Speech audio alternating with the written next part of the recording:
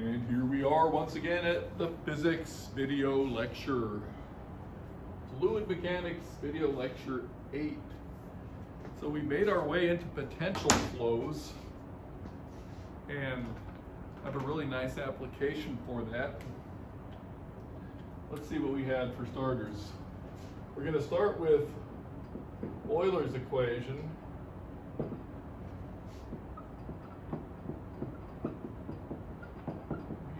Grad B minus 1 over rho gradient P plus G, like that. So we're starting with Euler's equation.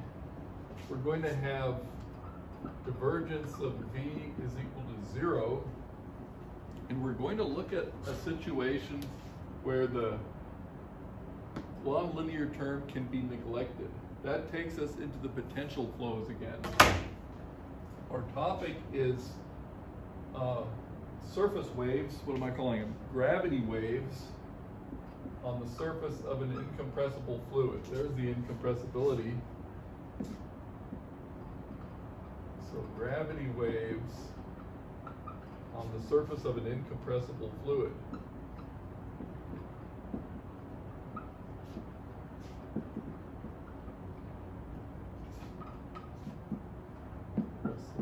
Fluid. There.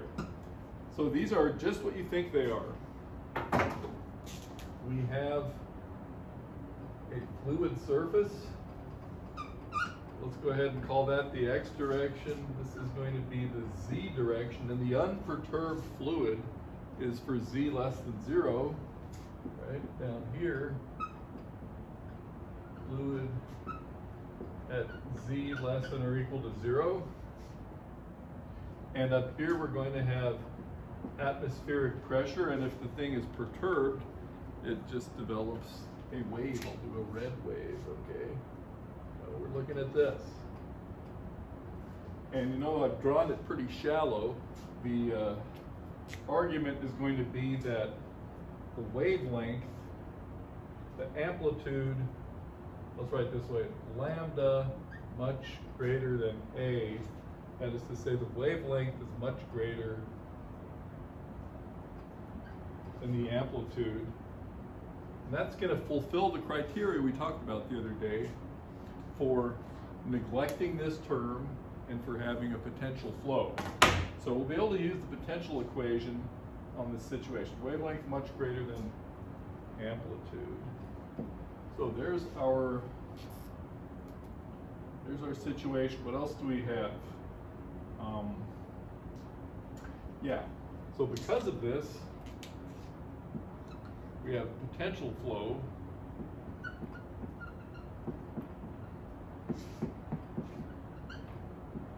And let's write down our ingredients here. Everything there, yeah. So we will have, we've got del squared of phi is equal to 0. The velocity is the gradient of phi, and the relation between the pressure d phi dt plus 1/2 rho v squared. Oh, actually, this has to be divided by rho, plus 1/2 v squared plus g times, sorry, p over rho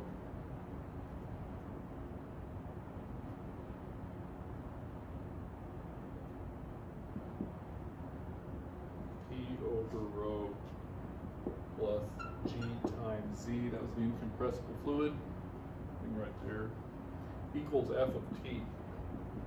So here's a point where I'm going to discuss this f of t again.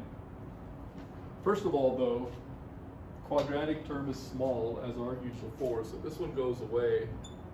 Now, what do we have with this unknown f of t? Remember, this came from the gradient of a function vanishing, so we were left with a function of time. we can incorporate that, lose no generality, into here by having phi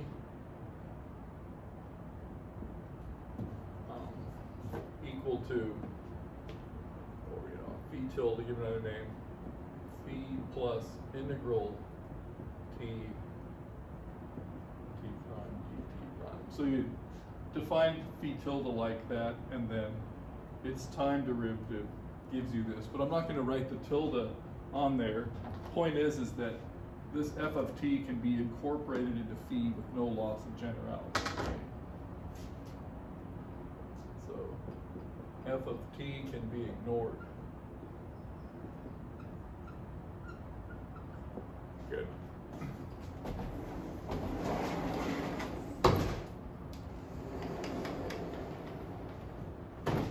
So now we have everything, and we're just going to set this up and solve it.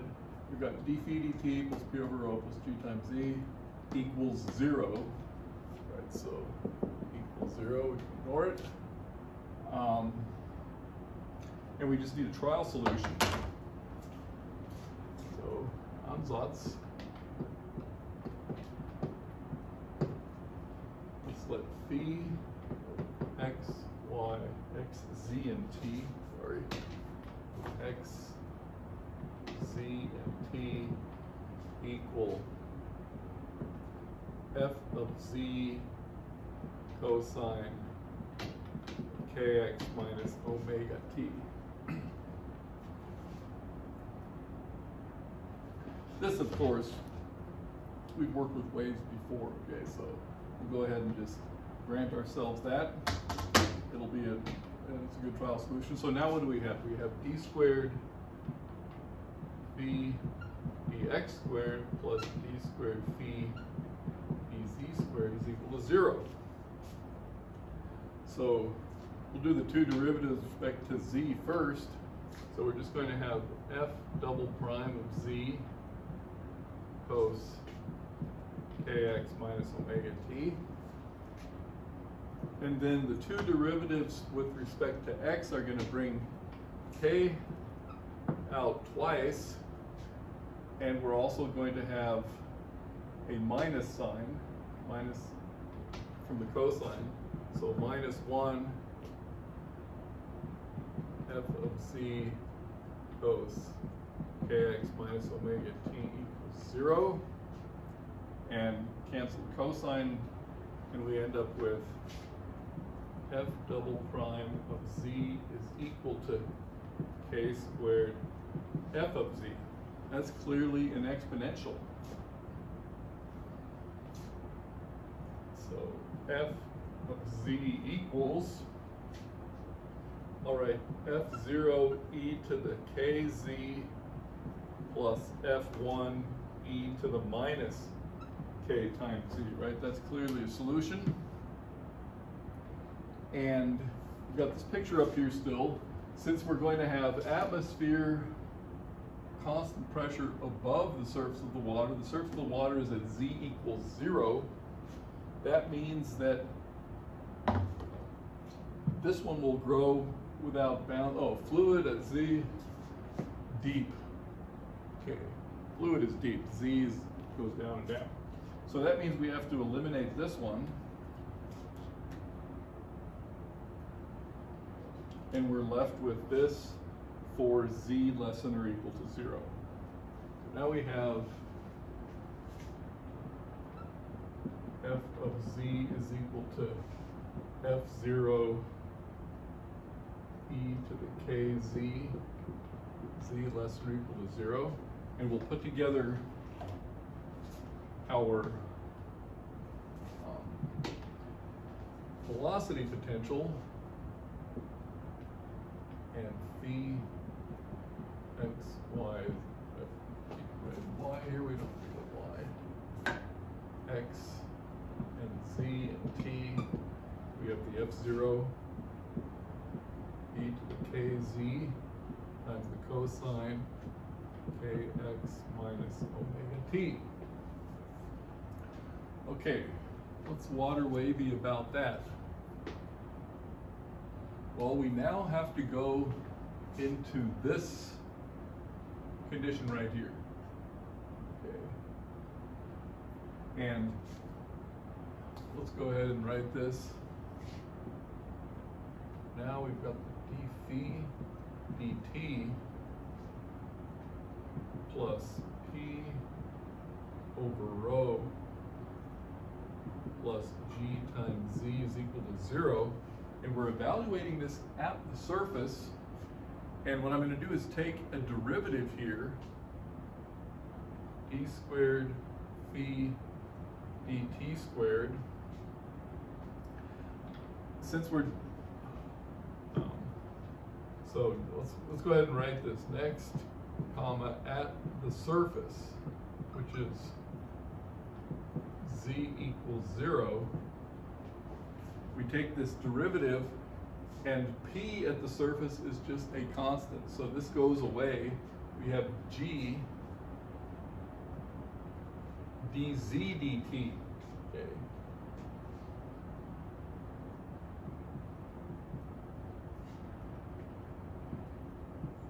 At z equals 0 is equal to 0. This we can substitute as being v sub z, okay? Or d squared phi dt squared plus g v sub z equals 0, still at the surface, but v sub z is d phi dz, or d squared phi dt squared plus g d phi dz is equal to 0 at z equals 0. Okay. So this is our next function or equation to evaluate. So now what do we have? We have phi, and we have this condition evaluated at z equals 0.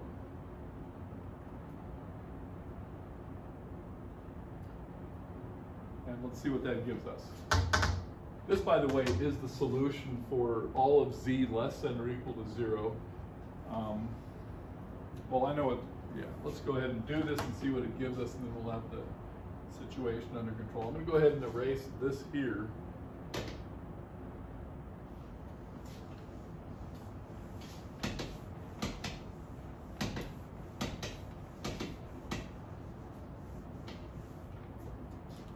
And we will have, so we need two time derivatives of this, brings us minus omega squared, and another minus sign from the differentiating the cosine. So we have this here, we have minus omega squared. Okay, let's write it this way. Minus omega quantity squared, we've got another minus 1 f naught e kz cos kx minus omega t, so that was that one, and then plus g, and d phi dz is just going to bring down a k. Okay. G k f naught e to the kz cos, yes, kx minus omega t equals 0. So we can see everything's going to go away. So f naught e to the kz cos kx minus omega t. We're left with minus omega squared plus g times k is equal to 0. This is what we were looking for. This is the dispersion relation. It tells us something very interesting about these waves. So omega is equal to the root of g times k. K, of course, is 2 pi over lambda. This is the dispersion relation.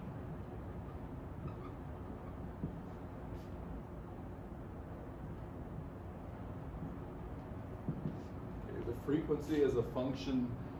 This is not the same as your ordinary linear waves. These surface waves are a bit different. Let's go ahead and analyze this briefly.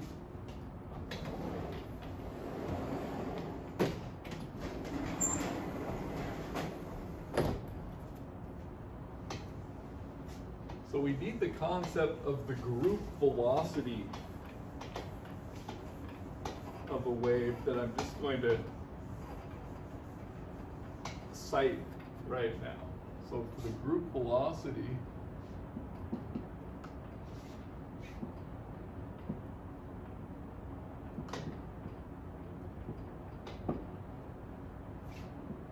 V group is equal to d omega dk. This is the speed with which a wave packet that's comprised of a number of these wavelengths. Remember, this is completely linear, so you can integrate up a number of these types of waves. So for the group velocity, we use this expression here, and in this case, we have, actually let me control that before we go on with this. Yeah, that's fine. Good. Yeah. So we've got square root of g d dk, k to the 1/2 power, 1/2 root g 1 over root k, k to the minus 1/2 power. So this, we can do one more step on this. So V group is going to be 1/2 root g divided by k. Now, let's go ahead and write it this way, root g over 2. And the square root of k, remember k is lambda over 2 pi over lambda. So we've got the square root of lambda over 2 pi. What we're interested in is the proportionality square root of the wavelength. So what we have is a group velocity that increases with the wavelength. When things like tsunamis are discussed, so waves that travel on the surface of the ocean with enormous speed, the reason is that they can have an enormous wavelength, so the speed can be considerable. Say the wavelength is 1 kilometer or something on the surface. So that's a crucial point about the group velocity. How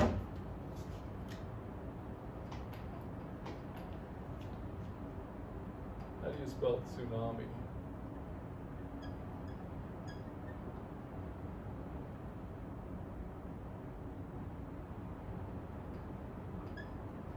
Wave speed.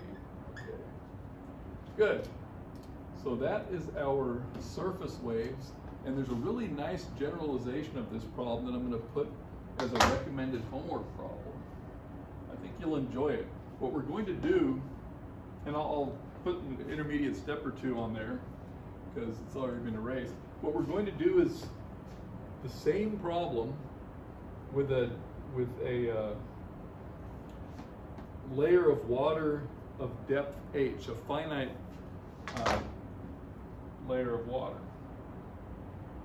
And then we'll just solve it the same way we did. So let's, yeah.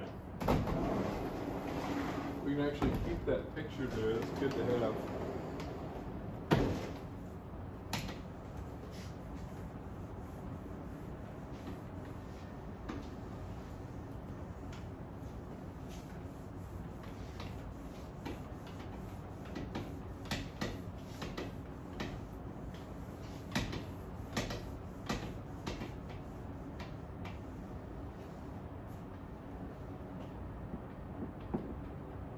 Homework problem is these gravity waves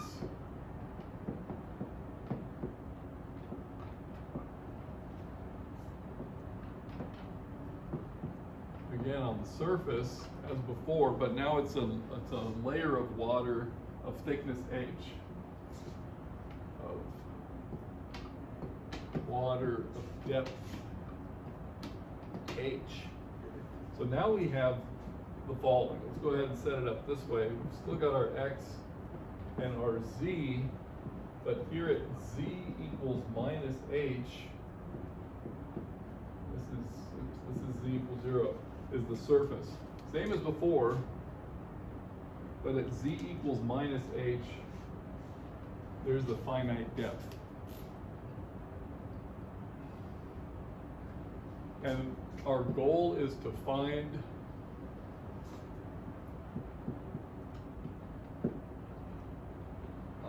omega of k. And once you have that, you can do d omega dk is the group velocity. So I'll just remind you of what we need to do there.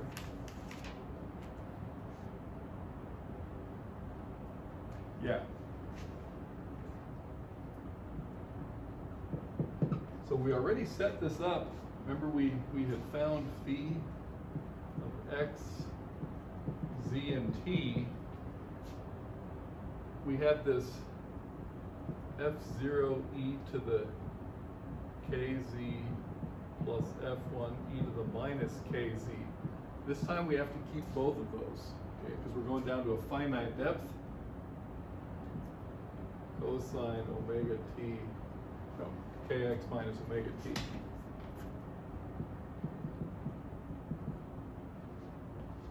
And we need another condition for this. We have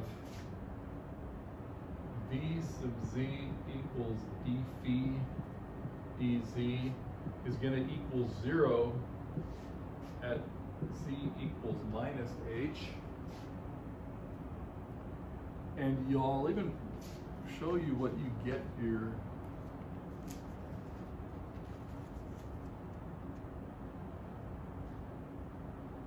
Yeah. This will lead to omega squared is equal to, what do we have here? GK hyperbolic tangent. So hyperbolic tangent of KH.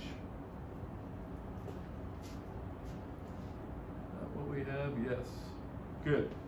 So this is what you'll get. And what you want to do then,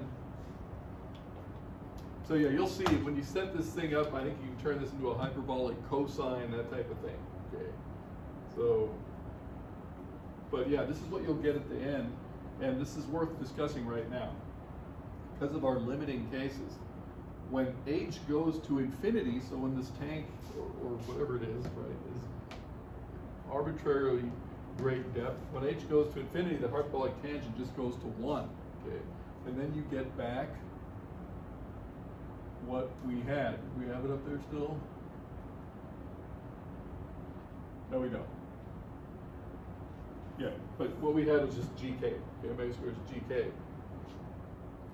And in the short, on the shallow depth case, you actually get something interesting because you're going to get the linear approximation to hyperbolic tangent is k times h. So you're going to have omega squared proportional to k squared, which is the normal linear type of wave that is where the speed is independent of k. Okay, so I'm just going to put these as notes, but you'll find this to be a great little exercise. So limit h goes to infinity, omega squared proportional to k, which is what we just saw. Limit, or you know, instead of saying about the limit, let's just say kh much greater than 1. That's enough, right, for the argument hyperbolic tangent. Kh much greater than 1, then this essentially turns into a 1, and we have this GK here. If KH is much less than 1, then you just got the linear approximation here. Omega squared is proportional to K squared, right? Then omega is proportional to K. The derivative for the group velocity is just a constant, is independent of the wavelength. So those two limiting cases are very interesting. It's the really rapidly moving tsunami has this dependence. The shallow tank has this dependence right here. Okay, I'm going to consult the clock.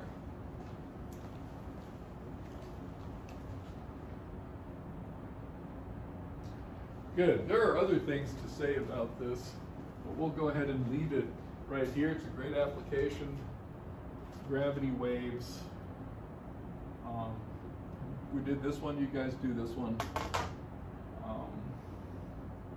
I'll just mention what can also be shown. What can also be shown is that based on, say, this solution or the one we had before, it can be shown that the individual water particles are moving in little clockwise circles that decay. The amplitude of the circles decays as you go down to greater depths. That's kind of an interesting fact. You know, in first approximation, we just think that it's an up and down motion. There's a little circular motion involved. But good, we'll leave that there, right there. Those are your gravity waves, surface gravity waves. Okay.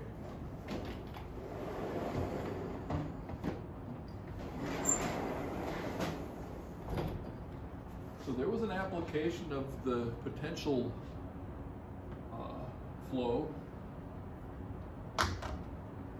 for which we didn't have to make any excuses about whether it's physical or not. That's a good one. Good, so what's next here, actually I'm going to have to rewrite these equations, is going to be another application of potential flows. We're going to talk about sound waves. So in this case, the compressibility comes into play.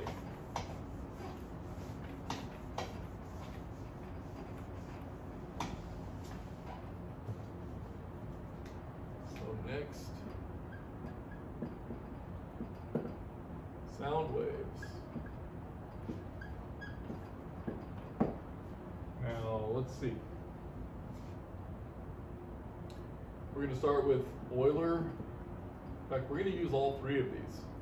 So dV dt v dot grad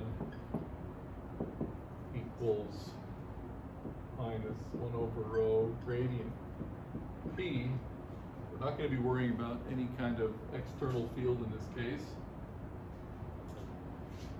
And then continuity.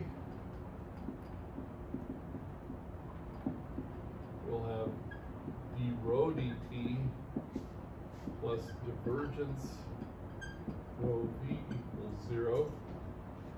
And I'm just going to write the entropy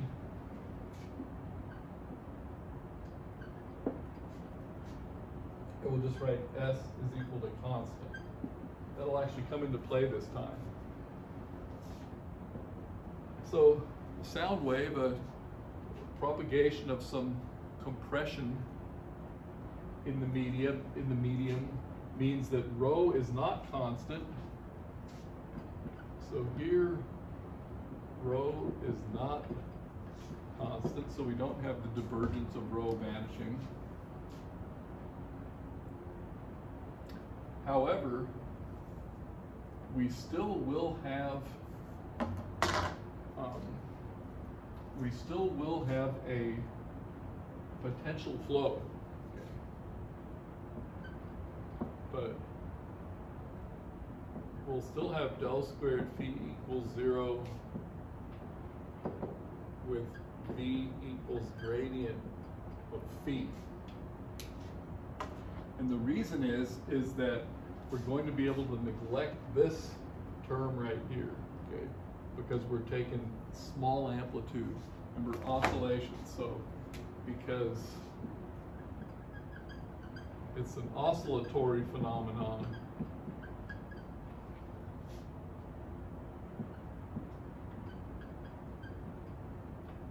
with small amplitude.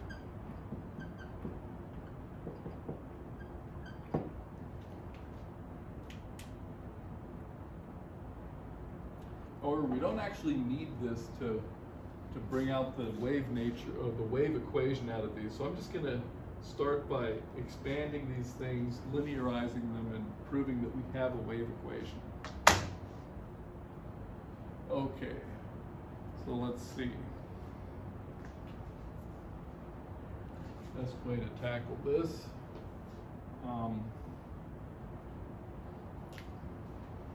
We're going to strike these because small. Okay.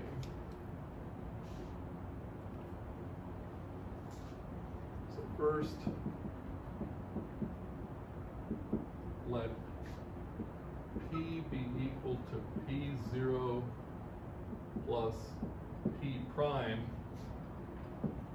So this is a constant pressure in the medium before the disturbance, and this is the pressure fluctuation due to the disturbance. P0 is constant, and we'll do the same thing for the density. Rho is equal to rho 0 plus rho prime. So rho 0 equals constant, rho prime small, same here, P prime small. Yeah, so we're going to linearize these equations, and we've already taken care of this, and I'll also note that V is already small. V is already a small quantity in these equations here. Now, linearize.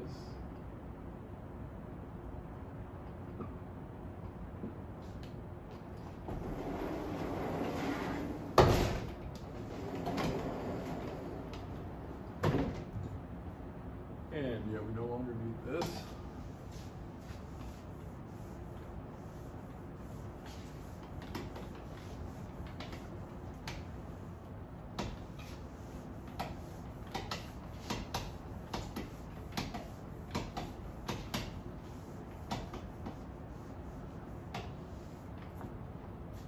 So what about the linearization here?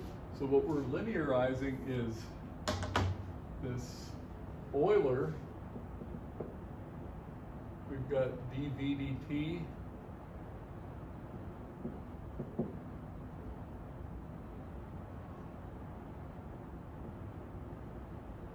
equals minus 1 over rho 0 plus rho prime gradient of P0 plus P prime, okay, equals minus 1 over rho 0 plus rho prime.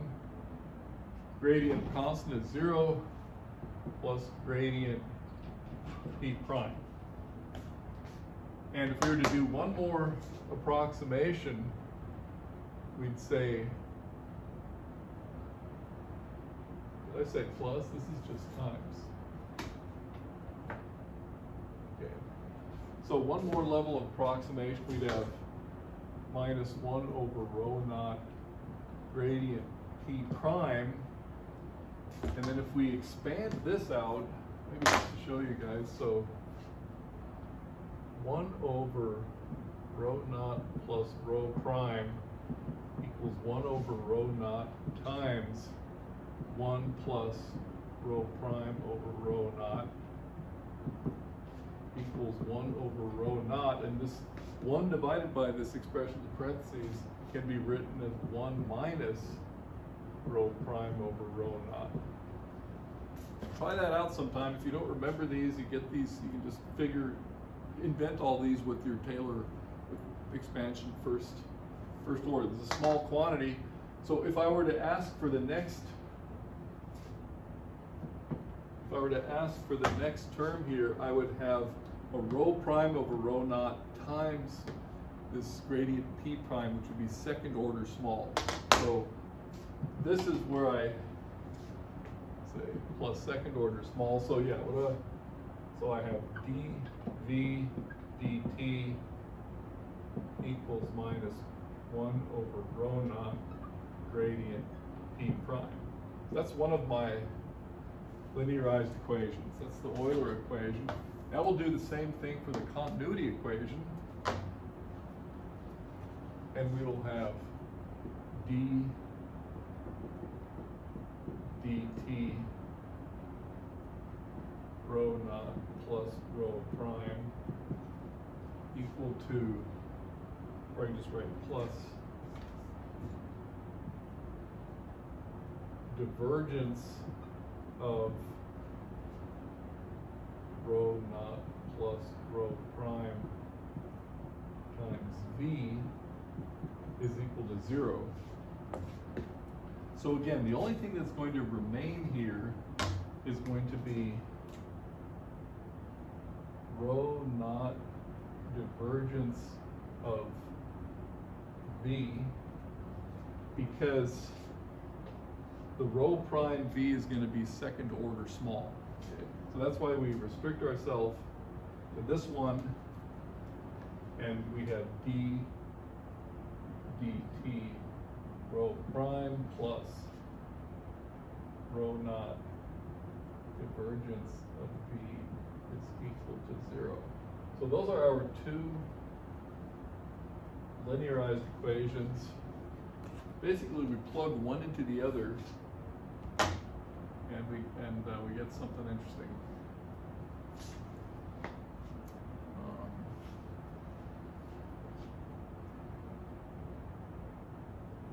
But I'm going to consult here briefly.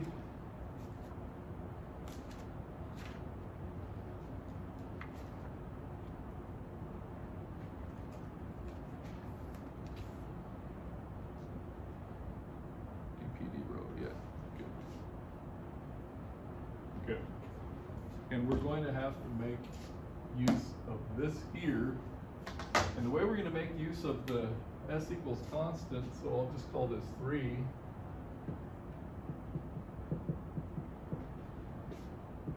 S equals constant. What we're going to do is this. We're just going to take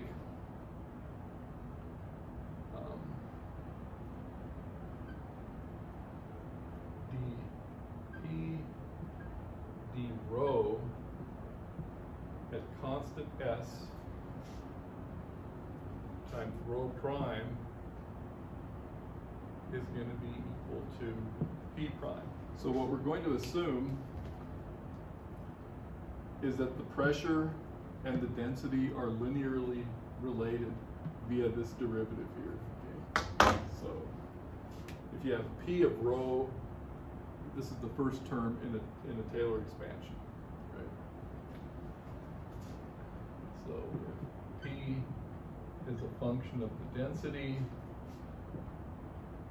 then p equals p0 plus p prime, p0 plus dp d rho, and the small quantity is the rho prime. And that's a thermodynamic derivative there that has to be taken at constant entropy. So that's where that comes in. P prime, dp d rho, rho prime. So we'll put a box around this too. And with these ingredients, we will get the following. This can all be erased.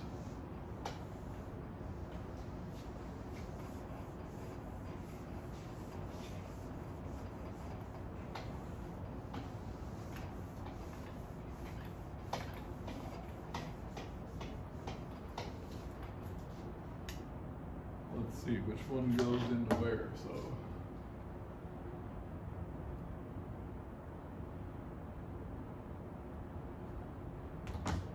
we'll do this now. time derivative of this equation right here, we get d squared dt squared of rho prime plus rho 0 divergence of dv dt equals 0. Let's see where that takes us. D squared dt squared rho prime, rho 0. The divergence of dv dt, that's the divergence of 1 over rho naught gradient p prime equals 0. So these rho naughts are going to cancel, and this p prime is going to be dp d rho prime.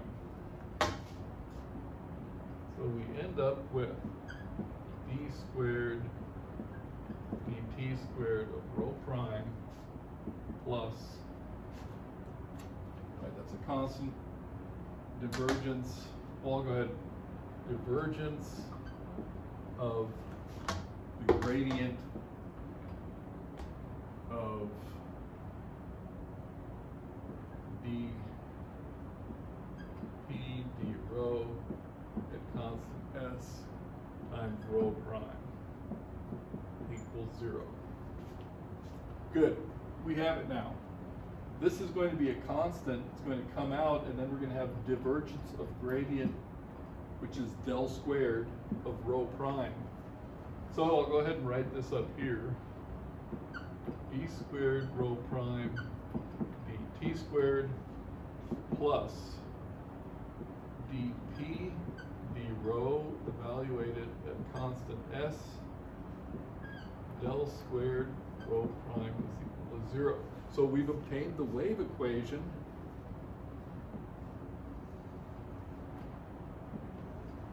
And this here is the wave speed squared. So c squared, and not speed of light, it's the wave speed. We're not using v because we have too many other v's here. So c squared is dp d rho constant s, that's the speed of sound.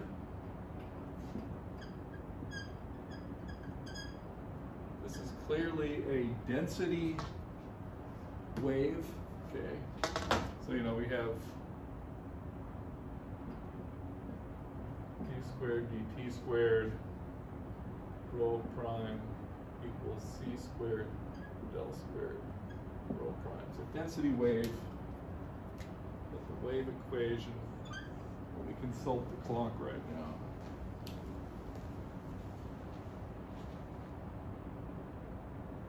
Oh, that's pretty good. Let me just wrap this up.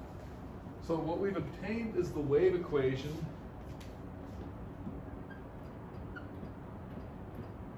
for the density.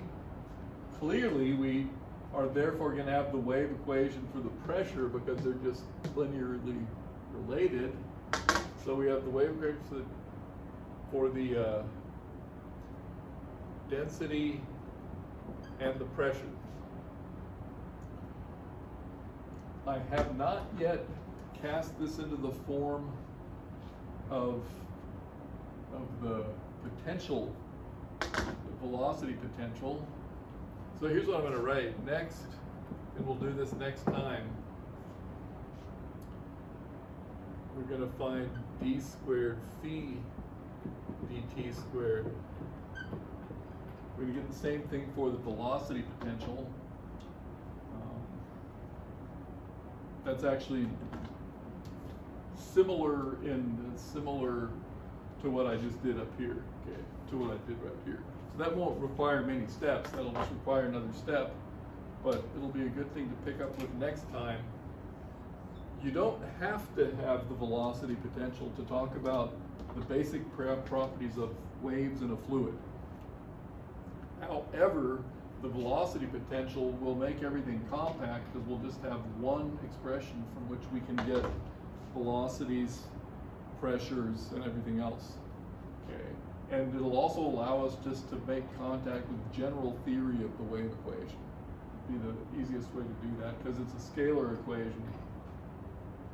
So that's where we are right now. We've linearized, we found the wave equation, we found the speed of sound. It's this derivative here at constant entropy. So I think we hadn't used constant entropy yet. But you can say that's where it came in. That's where it came into play. Good, so we'll pick up with this next time. See you guys later.